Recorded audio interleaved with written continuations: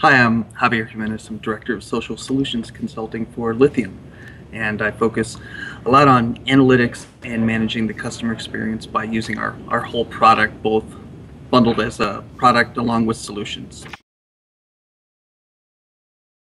The Web Analytics Association's really been focused on clickstream metrics and hard business metrics related to online media management, and only recently have they started focusing more, or had their membership really ask more about social analytics and how do we measure social media and how do we use it, and that's what has really gotten me excited about being a member, and got me interested in running for getting nominated, luckily, for a board position.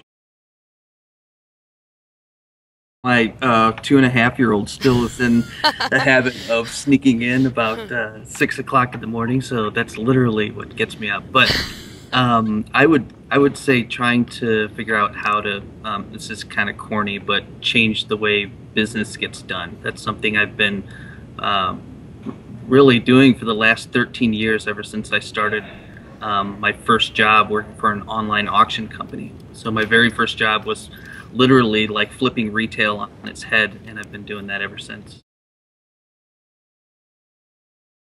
Yeah, my background is actually as a web analyst. I've been working for about 12, 13 years, measuring digital media, clickstream analytics, and probably the last 5 years or so working on social media analytics. So the chore has always been to use data to solve problems and use data to make recommendations on how to improve things. And so that's what my focus is here. And it's just, it's gotten more and more interesting because now there's more and more data. I mean, if you're a marketer, ultimately you need an ROI. And frankly, now if you're going to do any business online, you need an ROI for sure. We align with the KPIs that are generally used in business. So we look at things like frequency of buy rate, frequency of spend, and how frequently people come back to the website. So what we're trying to do is take retail data. Well, we're focusing mostly on retail right now because there's so much data available there, and examine how people's behavior changes from the time that they joined a community. And so we can see things like how frequently they purchase after joining community compared to before community, or if they purchase more. So you look at Sephora, and they've got a great story of people coming in, joining the community, and now they, repeat more frequently and they spend more. I really do think that the Digital Analytics Association needs somebody whose job it is full-time thinking about social media, not somebody who's doing it part-time, or it's 20% of their job.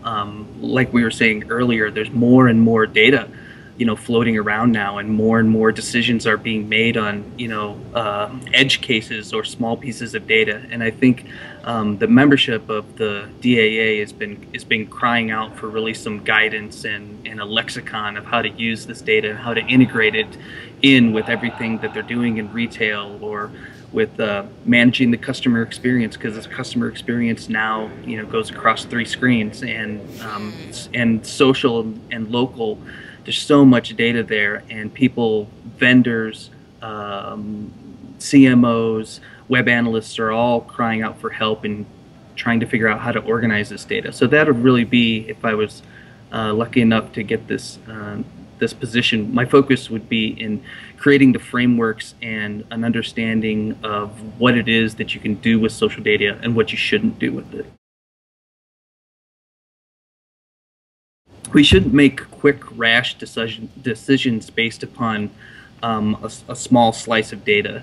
I think we can make directional decisions right now, and you want to make sure that you have a methodology that's using, the same data points and integrating it with all of your metrics. So not making decisions based upon one piece of data you get from a tool, or not making business decisions on how to change an advertising campaign based on what your audience is doing on Facebook, what your audience is doing on YouTube, but really finding the tie that binds across all of those, and integrating that into a holistic framework.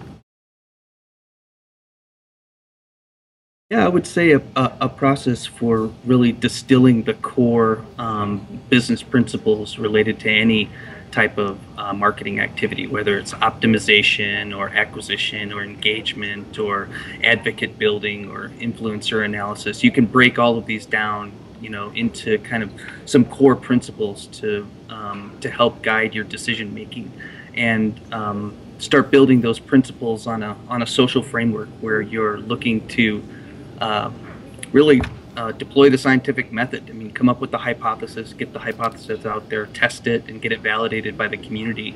Incorporate that into an ongoing process, and that's really putting social media to work for you as opposed to just buying a tool and throwing a lot of money at a tool. You need to have a process and people on top of a tool that can make it work.